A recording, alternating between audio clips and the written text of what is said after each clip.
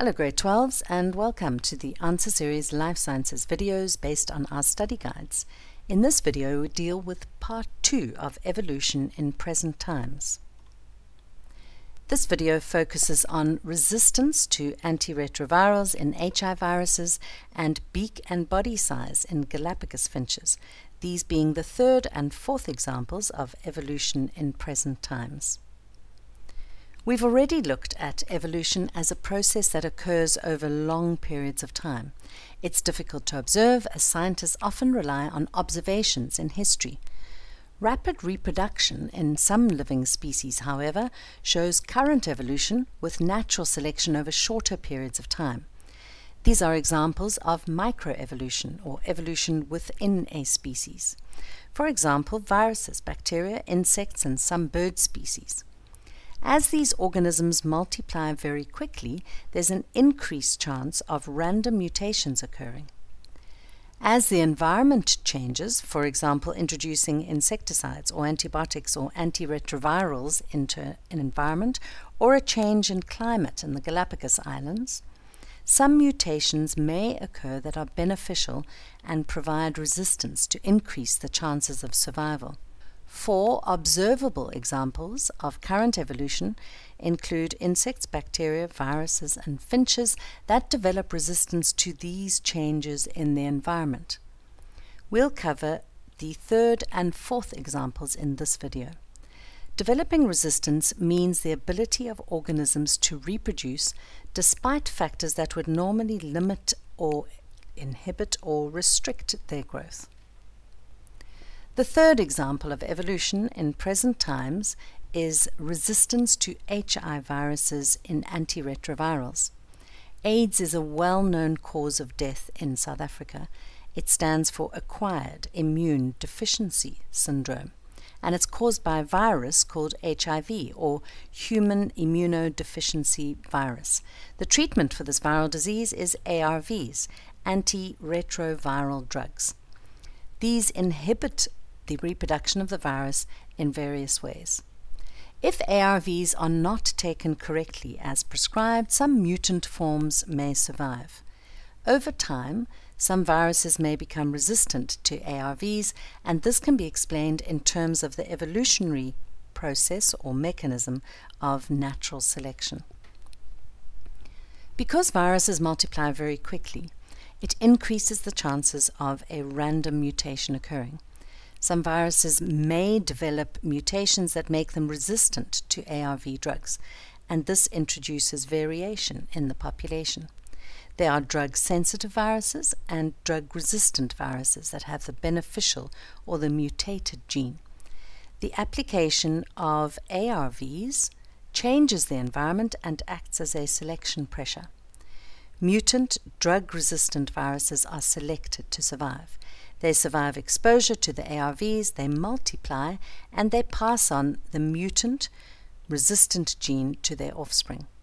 A drug-resistant population may develop. If only one ARV drug is used, only some of the viruses are destroyed, others survive, and more mutations may occur and possibly become more resistant. So patients need a cocktail of drugs or combination therapy of ARVs with 2 or more ARVs, each targeting different mutated forms. This is known as first-line therapy.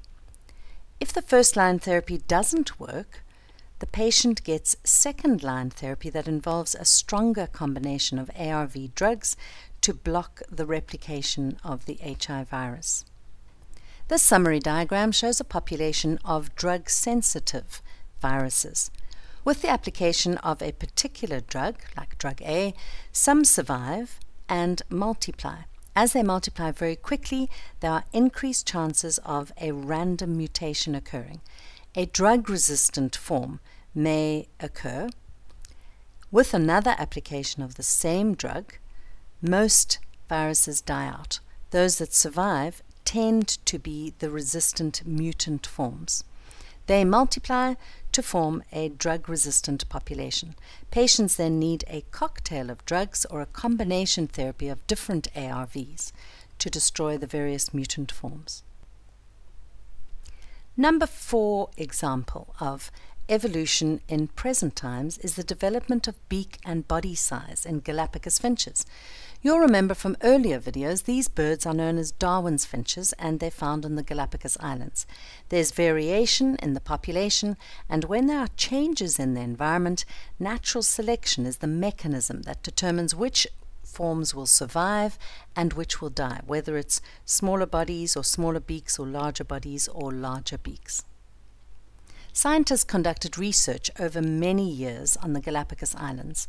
They looked at the beak and the body size of the finches, and their observations included measurements of birds, noting the weather conditions and the food available. They noted interesting data on natural selection. A drought acted as a selection pressure, and this triggered natural selection. After the drought, there was a change in the food available. Smaller, softer seeds decreased in number. Larger, thick-walled seeds were more common. Due to the change in the food available, there was a change in the birds that survived. Larger finches with bigger, stronger beaks that could eat the larger, thick-walled seeds survived. They were better adapted to the changed environment after the drought. They survived, and they reproduced, and they passed on their genes for bigger body and bigger beak to their offspring, as these were favorable traits in this particular environment. Genes for smaller finches, however, were not passed on. Natural selection did not favor the smaller birds.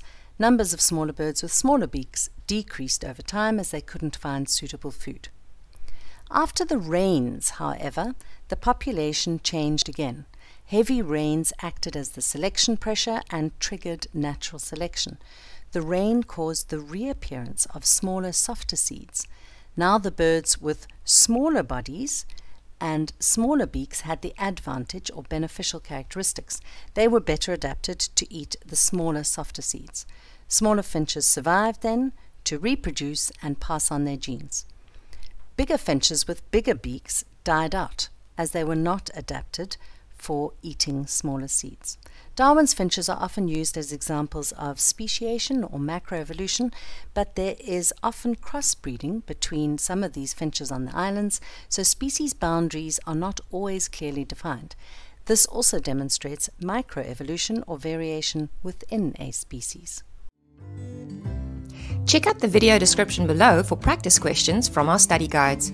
If you found this video useful, give it a like and subscribe to our channel so you don't miss any new episodes. Follow us on Instagram or Facebook to stay on top of the latest TAS news and launches. So that's it for now from the Answer Series, your key to exam success.